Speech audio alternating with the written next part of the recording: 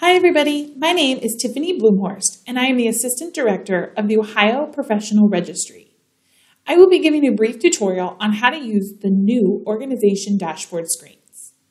The new Organization Dashboard is a helpful tool for program administrators to complete their daily work.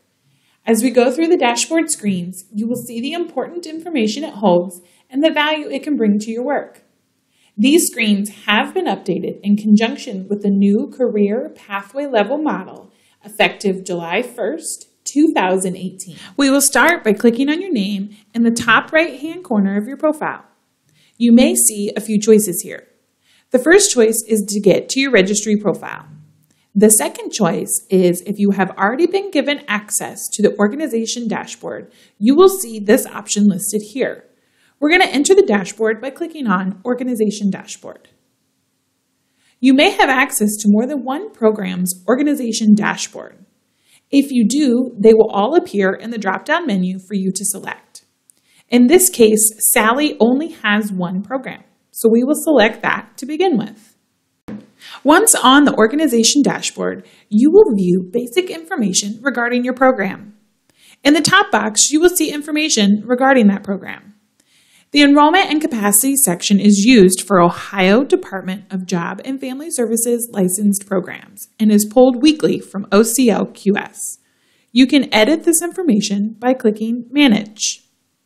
The Employees section is used to show the amount of people that hold a particular position within your program.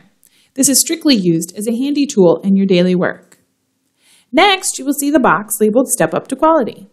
This is where you would see any quality rating for your program listed.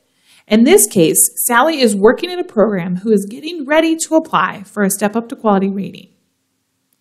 The Employee Verifications tab is one of the most critical parts of this screen. Please be sure to read the message at the top of the box. It reads, "The following professionals have an open employment record in their profile, indicating they work for this program. To manage your employees, you must click either yes or no, indicating if they are currently employed at that program. Employees must be accepted into the organization to be included in the dashboard and on the program summary and program detail reports." So you can see I've added myself as an employee at this program. The administrator, Sally, will accept my employment record. Since I am currently working at this program, my information will show on the Current Employees tab, but we'll go over that in a little later. Please note, if you are a family child care administrator, you must add yourself as an employee and verify your own employment on this screen as well. If the professional listed does not currently work for your program, you must select No and provide an end date. This will end date the record for the professional and remove them from your summary and your detail reports. The additional section at the bottom of the screen is facility information that tells you about your program, and it's pulled from OCLQS. The resources section is a very helpful tool as you can click on the links to access important websites you may visit often, including Early Learning Resources Ohio and OCLQS. That completes the information listed on the main dashboard page. Now, let's take a look at what's on the left-hand side of your screen.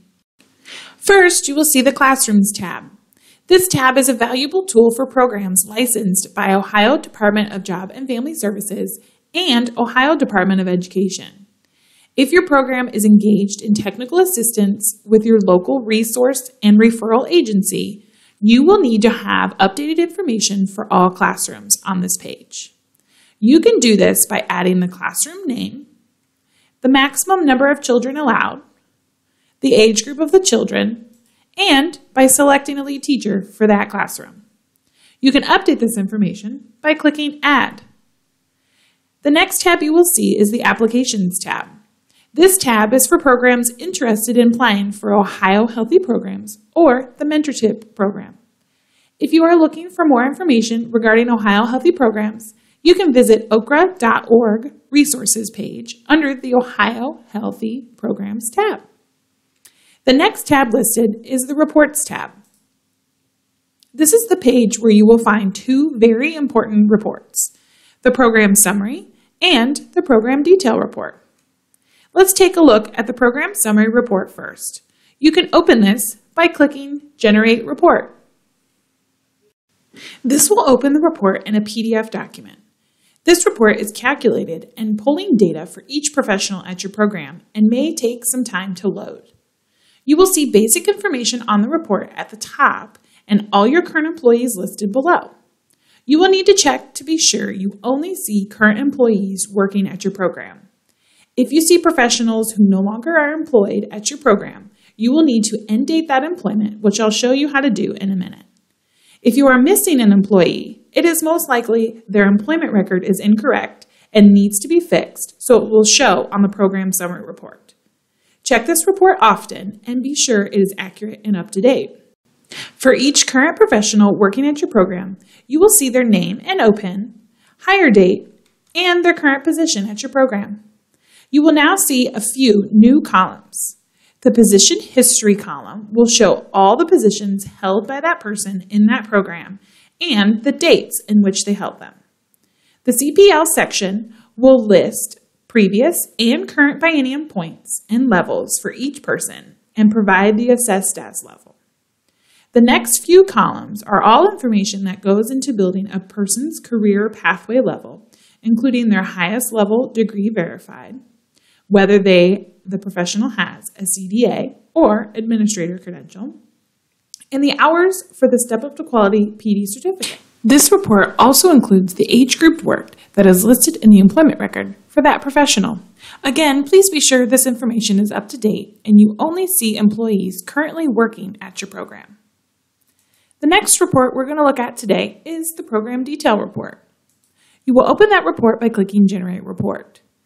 It will hold similar information as the summary report. However, it will list all Ohio-approved trainings and show both the first biennium and the current biennium for each professional in that program.